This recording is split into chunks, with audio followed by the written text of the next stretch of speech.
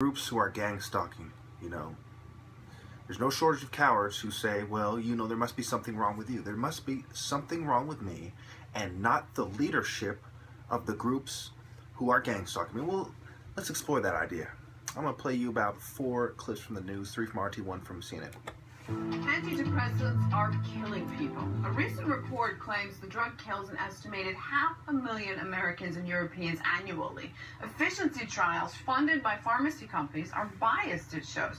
The study also found psychiatric drugs actually cause 15 times more suicides than reported by the FDA. Not to mention some of the side effects like mania, nervousness, and paranoia. The list just goes on. Nonetheless, antidepressants are the second biggest prescribed drug in the U.S., with more than 250 million prescriptions given out each year. Why is there so little attention to this when, well, money talks? The antidepressant market is huge. It was worth $9.4 billion in 2013. Joining us in the now is Peter Gorcha, researcher of this data and professor at Denmark's Nordic Cochrane Center. Your research claims 500,000 deaths are caused by antidepressants annually. It is, of course, alarming. What is it based on? It's not only antidepressants. I also included antipsychotics and benzodiazepines. And it's based on randomized trials and good observational studies. And I talk about 500,000 deaths every year in those who are 65 or older in the United States and Europe. These drugs also kill many young people. If we look... I don't have time to play all that clip, but you know, one thing I want to bring up before I forget. I've been stressed out, eating a lot of junk food, eating a lot of donuts and stuff, so I've been getting pimples. And, you know, the things I talk about, they just cannot wait. So, you know, even though a lot of people, not many people watch these videos when I post them on Facebook. But anyway, I just wanted to mention that. Let me get to the next clip. That one just explores that title. I'll put the names in the comments if I have time. A big pharma more extortionate than Somali pilots, Danish doctor. That you suggest that could alleviate this problem is that drug tests should be made a public enterprise, and that all raw data should be free. And I'm not a specialist, but I would imagine that this is not a hard thing to do, and perhaps not an overly expensive undertaking. But I would also guess that this is something perhaps that drug companies object to the most. Well, if you look at it in an economic way, it would be far cheaper for our societies if drug development and marketing became a public enterprise. Because what the drug industry does now is that it abuses its monopoly. When Somali pirates take hostages, they might say that they want 1 million of some currency for each hostage. But what the drug industry does nowadays is that it sometimes says, we want 1 million for each person every year, year after year. We just saw a new drug for cystic fibrosis that even cost 2 million Danish crowns a year, and that is year in and year out. So the drug industry extorts us in a way that is far worse than what the Somali pirates do, actually. And therefore, if we made it a public enterprise, we would save a lot of money, because we could also show that a lot of these terribly expensive new drugs actually are not better than old drugs if we did our own clinical trials. Danish doctor saying what I've been saying for a long time. Notice he said far worst. And on the list, I say the worst criminals. Are the pirates the worst criminals? Or are big pharma and white-collar criminals the worst criminals? Next clip, pharma firm hikes life-saving drug price by 5,500%. It's the last RT clip. The 2 before were RT as well. The US medical community is outraged after a life-saving drug saw a more than 5,000% price hike. The New York-based pharma company raised the price of a tablet from $13.50 up to $750. Now, this drug is vital for people who are at risk of toxoplasmosis. That's a foodborne disease that affects individuals with a weakened immune system. They include pregnant women, newborn babies, as well as patients with AIDS and cancer. health organisations have already... I'm trying to save time on the clips. Let me go to the last one. This perhaps is the most important clip. It's a different topic. Now, I talk about the military intelligence agencies. Remember, intelligence agencies know damn well. If the military knows it, do you think the CIA doesn't know it? You think the FBI doesn't know it? Oh, they know. Oh, they know. The government knows. The military leadership knows. The leadership of the CIA and the FBI, they know. Secret societies, they know. Father says during his final conversation with his own son, who's a Marine, on the phone before his son was killed, Lance Corporal Greg Buckley Jr. told his father he was troubled by the screams he himself could hear coming from boys being sexually abused by Afghan police officers on a U.S. base. So he is with me now. And Marine's father is Greg Buckley Sr. The attorney for the Buckley family is Mike Bowie. Thank you so much for both of you coming on. We have met through the television several times. It is an honor and a privilege to have you on again, sir. And again, I am so sorry about the loss of your son. We talked in 2012, we were covering green on blue attacks. Yes. And so that was the context of our conversation. Little did perhaps, certainly not myself or even you really know at the time, connecting some of these dots. So can you just fill me in on some of the conversations, what you're willing to share that you had with your son and what he told you about this abuse? The abuse goes on, but we are told, and they're told, to look the other way. And it's disturbing to my son, who was only 20 when he went over there. And is that they're not allowed to speak out, they're not allowed to make any moves on it. There was a time, there was 9 little boys that came in with Salwa Jan at the end of July. Then later on that night, the boys disappeared, nobody could find them. So a couple of Marines were told to go look for the boys. And when they walked into Salwa Jan's place, they opened up the door, and they were underneath the covers with these young boys, 8, 9, 12 years old. And they were told by the superior to back out of the room and leave the boys in there.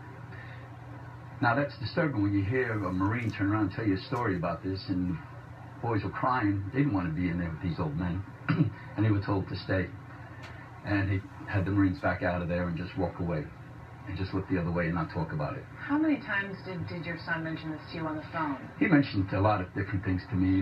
The worst thing was that he told me that they were going to murder him over there.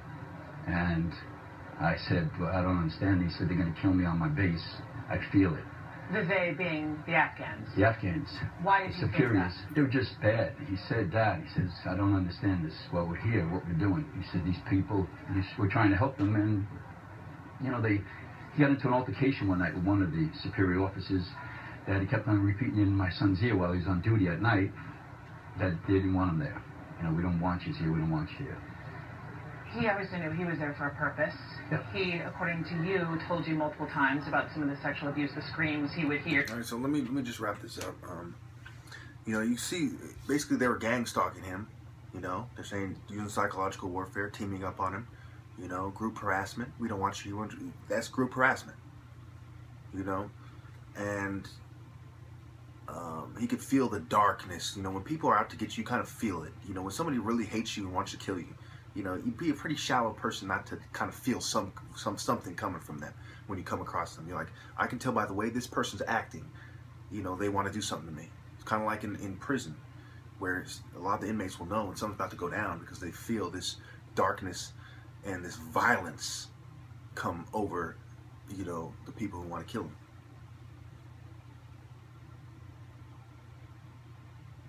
So, let's face it, Need I explain to you how organized crime, it goes without saying, organized crime invests in big pharma, organized crime knows what's going on, organized crime deals in sex slavery and so on forth. Need I explain to you how these stories prove gang stalkers complete, utter trash, and their leadership the lowest forms of life around right now? You wonder why I call them spiritual bottoms. Ask you, what kind of people could do these things? What kind of philosophies allow for these things to happen? These are the philosophies that allow. These people are gay, raping little boys.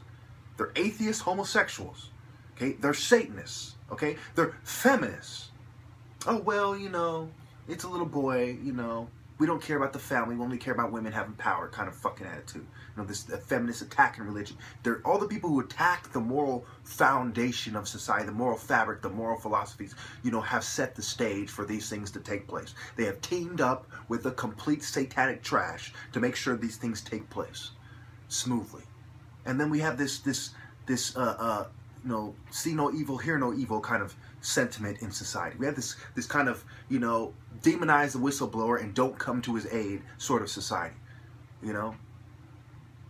I mean, to the point where this stuff will be you know, sometimes it's even on the news, but does anyone do anything about it? I mean, and then the news will come out and say people who's talking about gangstalking are delusional. It's like, what are you talking about? You just described gangstalking. You know, there's countless news reports proving gangstalking exists. You know, group harassment, government harassment, countless of them. And then they'll turn around and say, well, if you think this is happening to you, you are fucking delusional. No, you're fucking delusional. You're the fucking scum. You're the criminals. People should watch you motherfuckers. You shouldn't be watching me. They should be watching all you bitches. All you spiritual, sniveling, pitiful, disgraceful, detestable, rapacious, repugnant, fucking insidious, fucking iniquitous dogs. They should be watching you. You motherfuckers. You motherfuckers. Anyway, you know,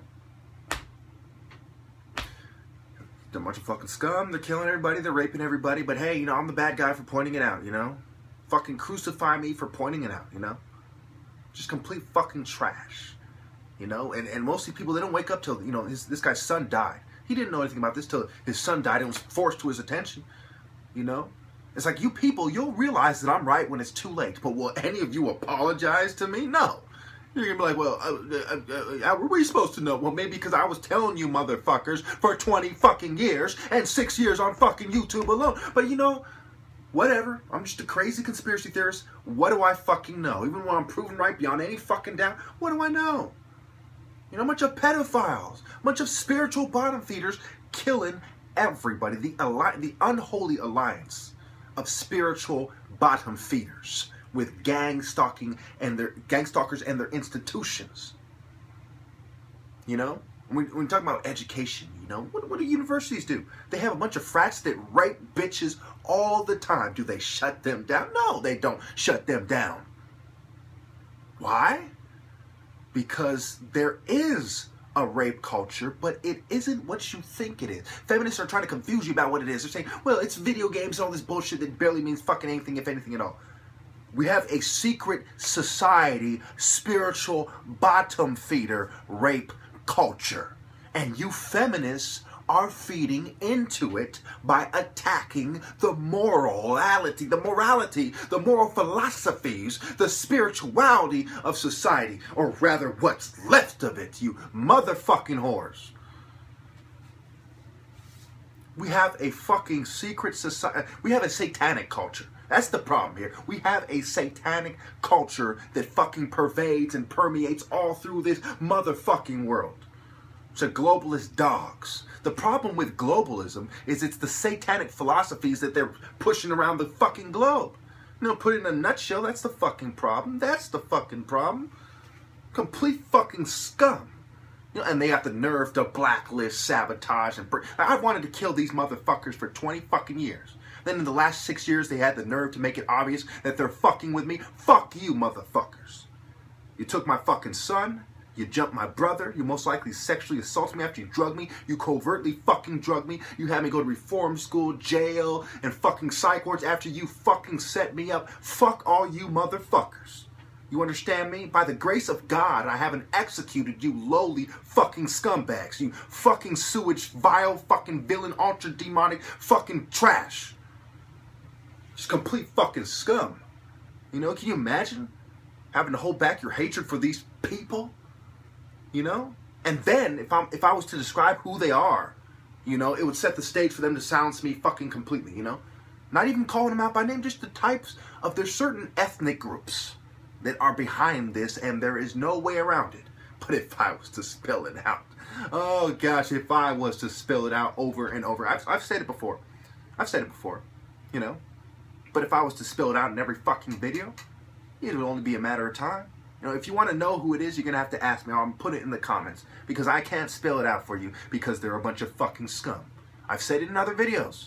There are certain groups of people, certain groups of people